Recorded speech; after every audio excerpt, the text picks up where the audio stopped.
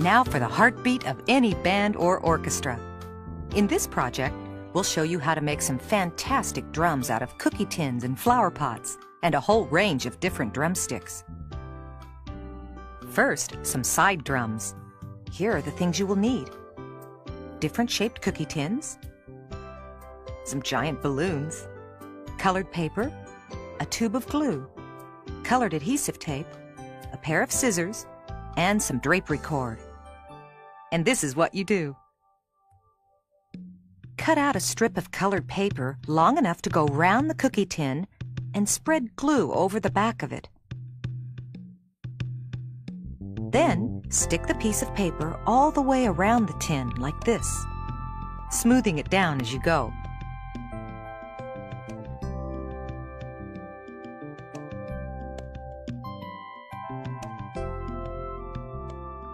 Now cut out some squares of colored paper and glue one to the tin so it looks like a diamond.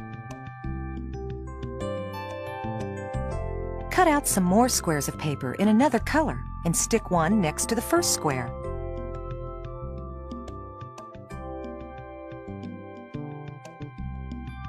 Glue squares all the way around the tin. Then finish decorating it with crisscross stripes of narrow tape.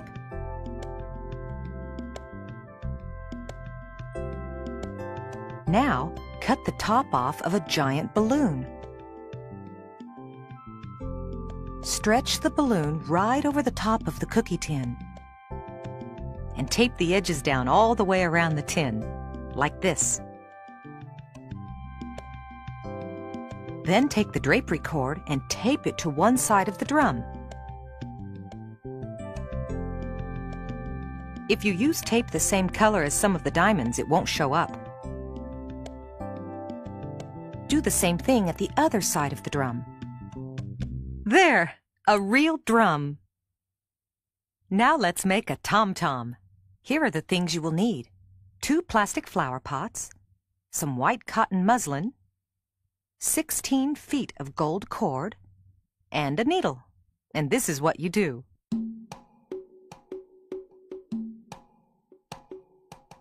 Stand one of the flower pots upside down on the cloth and draw around it to make a circle.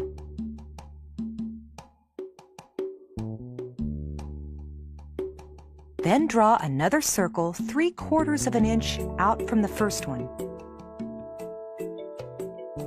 and a third circle 3/4 of an inch out again, and cut out the largest circle.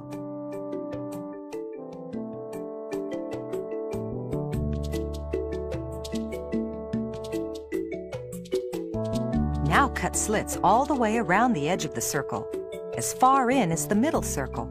Glue the outer circle and fold the edges in, like this.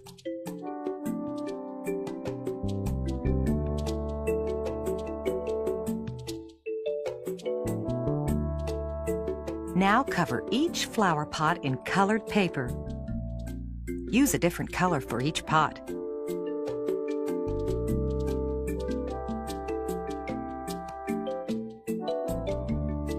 Then stand one flower pot on top of the other and tape them together with adhesive tape. Wind it round several times to hold the pots firmly in place. Mark 16 spots all around the circle with the pencil. Watch carefully and you will see how to space them out evenly.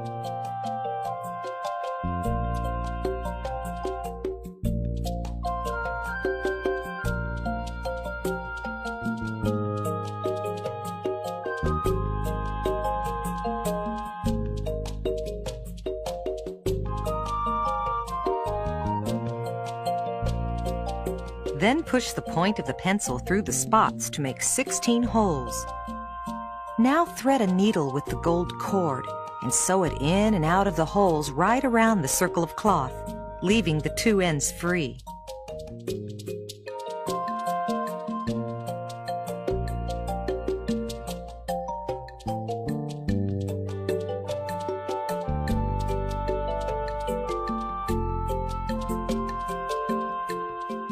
Then put the circle of cloth over the top of one of the flower pots.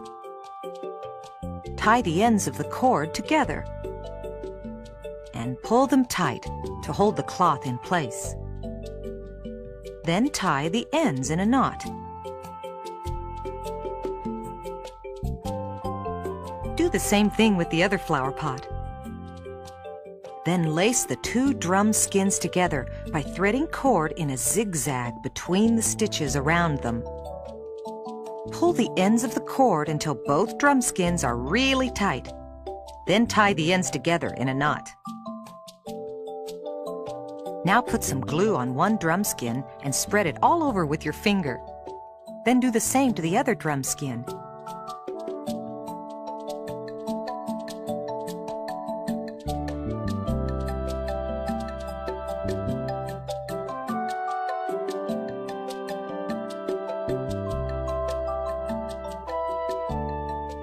Now tug the zigzag strings again to pull the drum skins tighter, and tie the ends of the cord in a firm knot.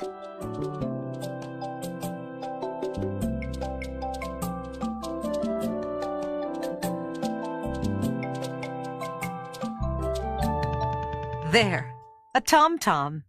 Doesn't it look good? To play the drums, you must have some drumsticks. And here are the things you will need: chopsticks, kebab sticks, and large knitting needles.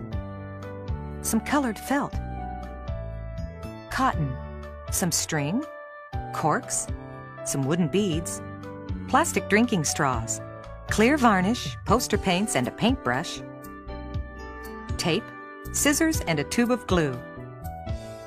And this is what you do. Once you've decorated the sticks, take a chopstick and push a painted cork onto the end of it. For this one, take another chopstick and wrap some short split pieces of drinking straws around one end. Wind a piece of sticky tape around them a few times to hold them in place.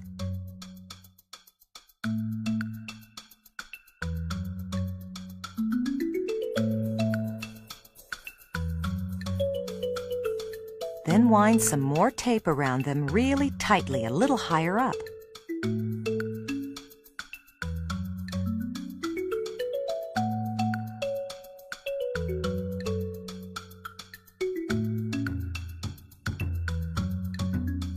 How about this one? A wooden bead on the end of a chopstick.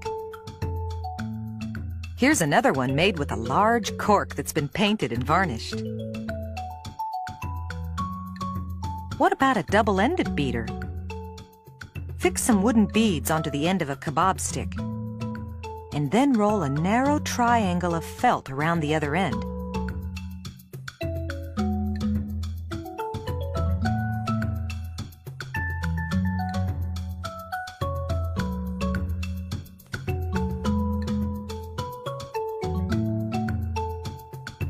For a big mallet, put some cotton on a square of felt.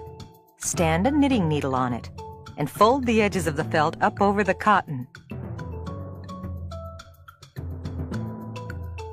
Then wind some string tightly around the felt to hold it in place.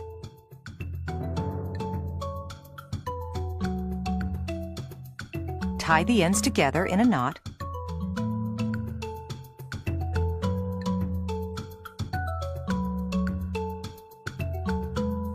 And trim them.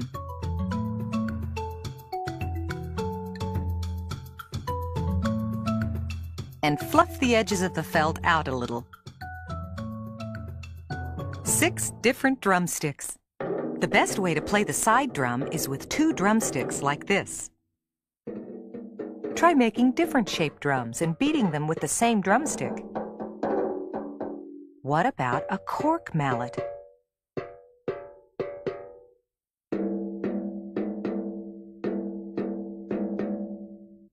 And here's the felt one.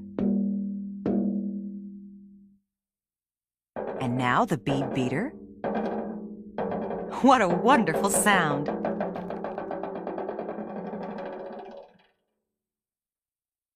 To play the tom-tom, hold it in the crook of your arm and beat it with your hand.